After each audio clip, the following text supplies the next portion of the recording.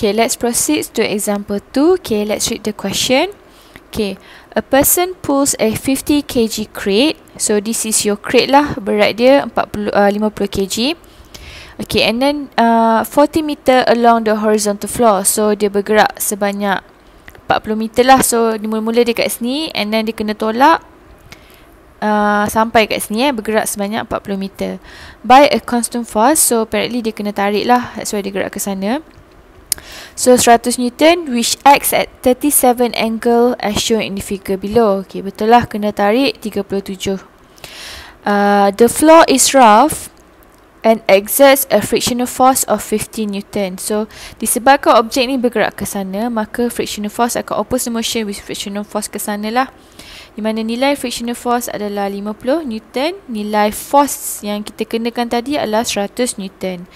Okay, determine work done by the normal force. Okay, first, okay, kalau kamu jumpa soalan macam ni, soalan work ni, kita buat macam kita buat chapter 4 itu, kita buat FBD. Okay, so we'll do FBD. Okay, how to make this FBD?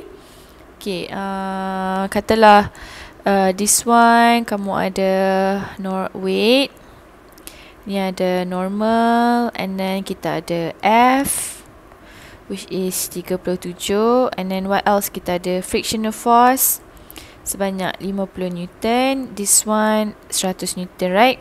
Okay, and then tambah lagi satu disebabkan ni adalah work, so kita tambah this one, distance dia bergerak adalah sebanyak S sama dengan 40 meter.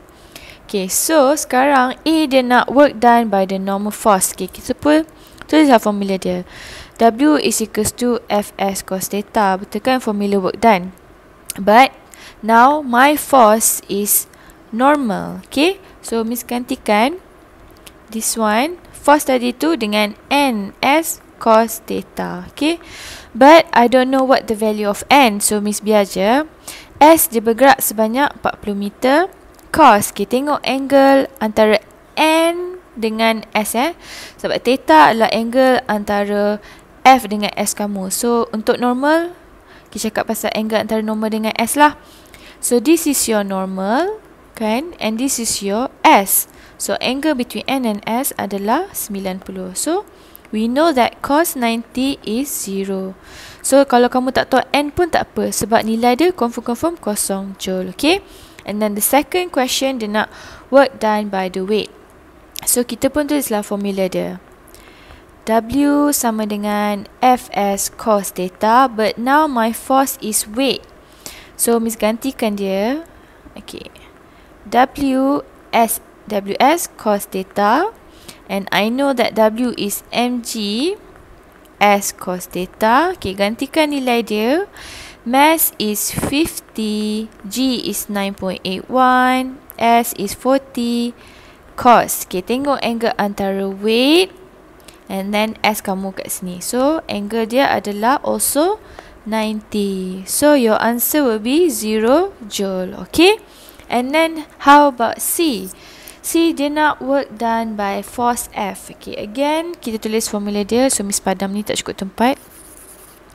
So C W is equals to Fs cos theta. So I want, so the force is right now is F lah. So Miss denote this as work done by force F. I know that force is 100, S is 40. Okay, and then cos, okay, theta lah angle antara F dengan S. So my F is now force F. So this is your F, and then this is your S. So angle antara mereka adalah 37.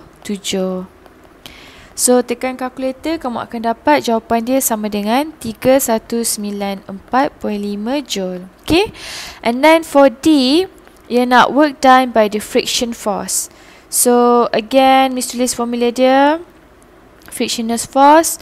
So frictional force times distance cos theta, di mana frictional force nilai dia 50, S is 40. Okay, so tengok angle antara frictional force ke sana, right? S ke sana. Okay, tengok anak panah dia tau. So angle antara mereka adalah 180. So your answer would be negative 2000 joule. Okay. And then how about E? E dia nak total work done on the crate. So total work done lah. Agak-agak macam mana nak buat ni? So kita tambahkan semua nilai dia. Tadi kita dapat work done by normal force is 0 joule. This one is 0 joule. Okay, and then I'm going to add them all lah. So work done total sama dengan 0 plus this value here plus this value here. So plus T14.5 minus 2000. So kamu akan dapat jawapan dia sama dengan 1194.5 joule. Okay.